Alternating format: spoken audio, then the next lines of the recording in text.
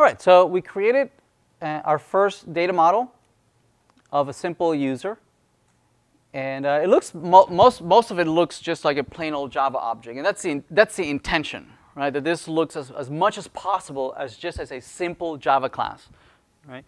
Only these annotations make it look somewhat weird, right? Other than that, you could treat this as a just plain old Java class. Right? You should be able to instantiate them and use them wherever you use a plain Java object.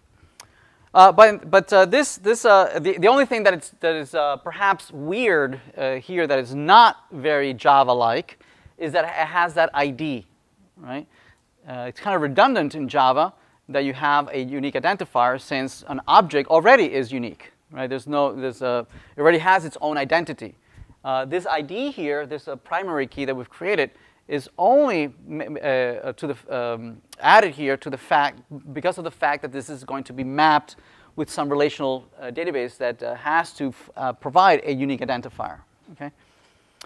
Anyway, so we want to interact with this user.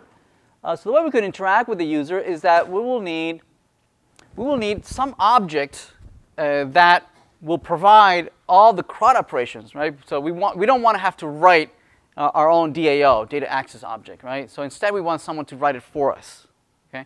And if you remember, last class we talked about a generic DAO, right? That provided all the API for us. You know, we created all the finders, it had all the create, right? That's the kind of object we want. We had to build it for ourselves, right? But you know, ideally this object would give us access to everything. Right? So the concept of that generic data access object, right, is encapsulated by several interfaces that are implemented by JPA that already provide all that functionality, right? And they are referred to, in general, they're referred to as repositories or data repositories, right? That implements all the CRUD operations that allow us to interact with these, right? So let's create our first repository. In a package called repositories. And in this particular case, it will be the user repository. Right. Actually, it's not a class. It's an interface. So let's change this to an interface. That is going to extend an existing interface in extends. CRUD repository. So CRUD repository is a repository that is provided for us that already implements the most basic CRUD operations, right? So already we have a find all, find by ID, delete, create or save. There's an update, right? So everything is there for us to do all the basic stuff. So we don't have to write it from scratch. Okay? And it needs configuration. So what am I creating? I need to tell you. We need to tell it. What is it that you're creating? You're creating, or finding, or retrieving, or deleting. You're creating users, right? So that's how you configure it. It'll need to import the user. It also wants to know what is the primary key. What's the data type of the primary key? Because it needs to be able to uniquely identify and do queries, right, and do joins. It needs to be able to know what is the data type of the primary key. So we'll tell it that it's an integer. It needs to be the class version of the primitive data type. So not int, but integer. Or if you're using long, it would be the capital LONG, not the lowercase one. So whatever you're using as a primary key, you need to have the class version of it, not the primitive data type version of it. There you go. So that's it. That's all we need. Right. This already implements all the finders. Most of find all, find one, find by primary key, the delete, the save, are implemented there. If we need to implement other things, right, that are not implemented by the default CRUD implementation, we would declare them here. For instance, if you want to find them by highest salary or whoever was hired in the last month, queries like that, you would declare them here and implement the query that you would use. You implement that over here. Okay, we'll do that a little later. Okay, so we have enough to go on. We need to be able to use this. Let's play around with this. So to do that, let's see. We can create maybe a test here. Let's create a test. I think we have already a test here. So let's do a. Well, actually, let's insert some users so we can play around with them. Right? Let's do that. So let's go back to the database and let's send here an insert. Let's insert some folks here. So I don't want the IDs because that's going to be auto-incremented. And so first name, let's see, we'll do Alice so this capital Alice. And this is Wonderland. And for password is Alice and Alice. Okay? So let's insert that. Let's do the query again.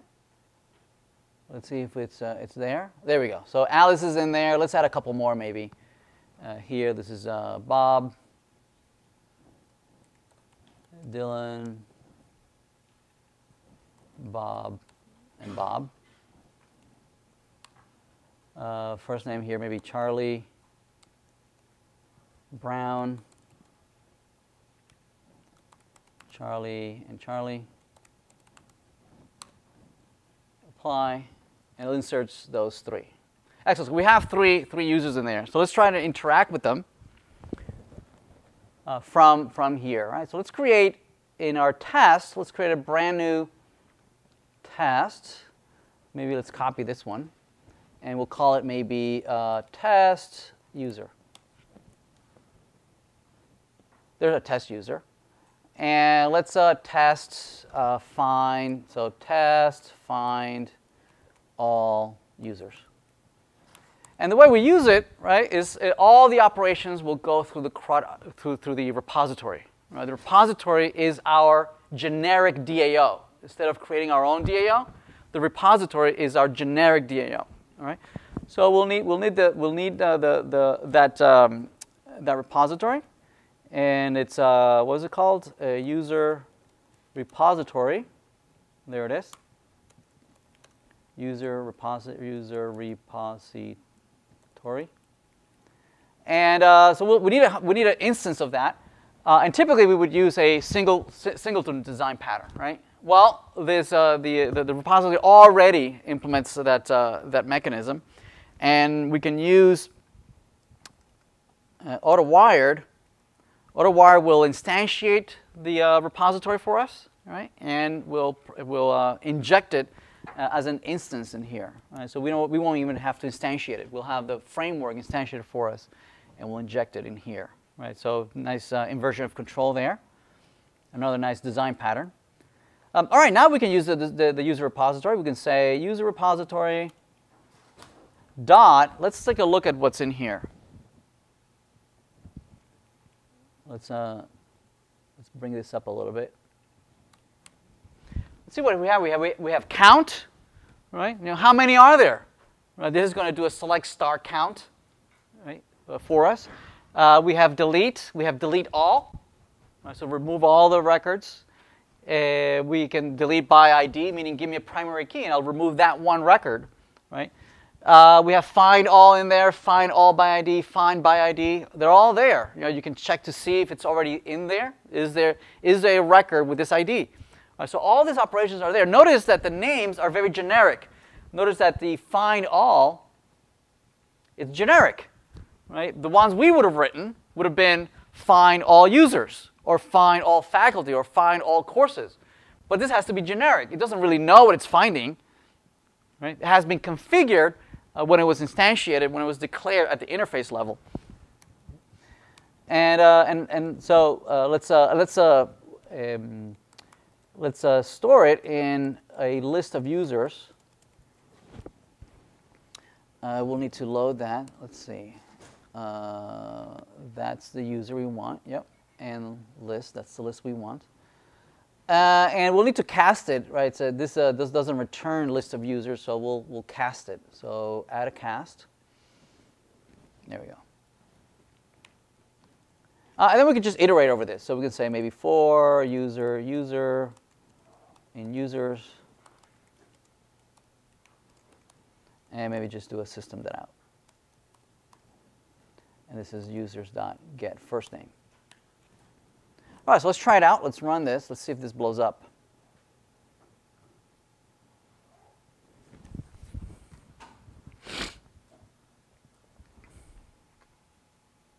Maybe.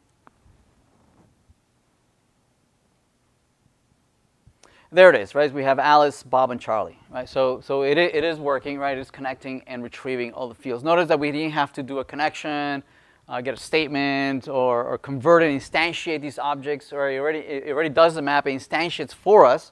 What it does is it instantiates the user and then uses all the setter methods, right? To call all the set first name, set last name, set username, set password, and it populates the object for us, right, automatically. All right, so let's play around this a little further. Let's move this over.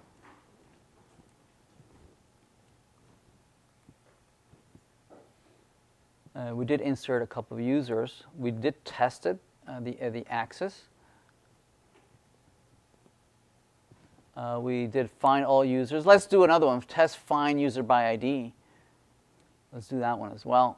So let's see. This it's another test. So public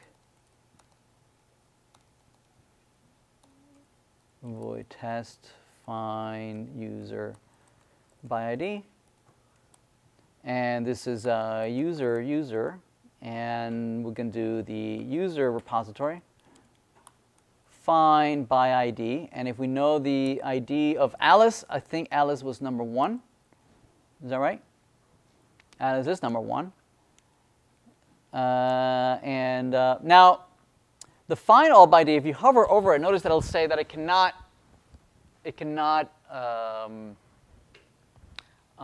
write. Oh wait, I'm sorry, not all by ID. Just find by ID. Find by ID. There we go. 1.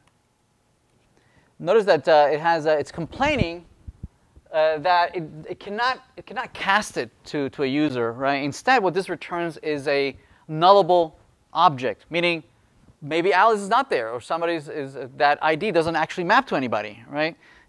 So instead of returning a null, it returns an object or a meta null, right? That allows you to query it. You know, what happened? Why didn't you find it, right? So this object, this meta object, is an optional object, right? That you can query to see if it exists, it doesn't exist, what happened, right? Not just null. Okay. So instead, what we should do is put this in as an optional user. Optional.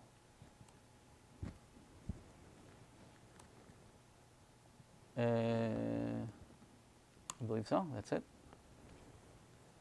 And then we can ask questions such as, if the user is present, right? That's a fancy way. Are you null? Okay. Then you can take different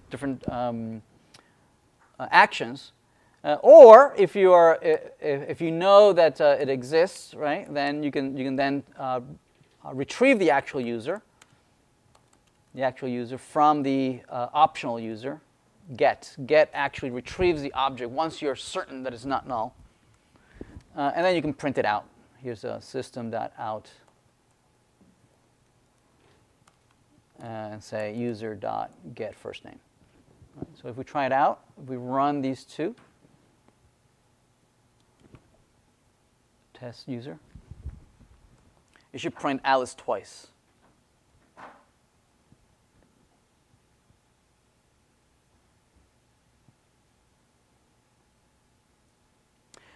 There it is. So Alice is there. But notice also what's useful here is that it displays the SQL that it used to retrieve the data, right?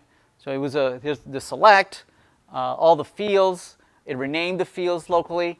So you could debug, the SQL that it's actually using, right? And you can affect it by other annotations on so you can optimize your query. So this says this is the query that I'm using to retrieve them all, and this is the one that I'm using to retrieve Alice. Right? This is the prepared statement that I'm using. Notice the ID at the end equal question mark. See that? That's the prepared statement that it's going to be using to retrieve that. All right, excellent. Let's move on.